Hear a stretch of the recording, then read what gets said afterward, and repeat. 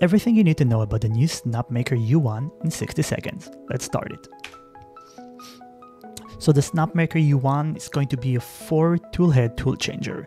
It looks really good, it's enclosed from both ways. Top seems to be open in this video but might be enclosed also.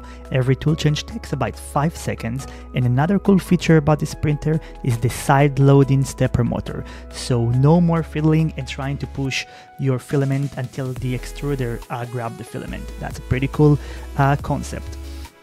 Another cool thing they're showing in the video is the difference in time and saving in purging and filament between a tool changer and an AMS style system. Here at the same print, at the same Dragon multicolor print, we can see that regular AMS systems spend about 500 grams of filament compared to the Snapmaker U1 that only used 100 gram filament, and also we have a time saving of about 6 times less. So we're talking about 5 hours of printing the same Dragon in a tool changer compared to about 30 hours using an AMS system. So that's all about the Snapmaker U1 for now. Hope you guys like this quick video. If you want to chat about it and let me know what you think about it, comment below.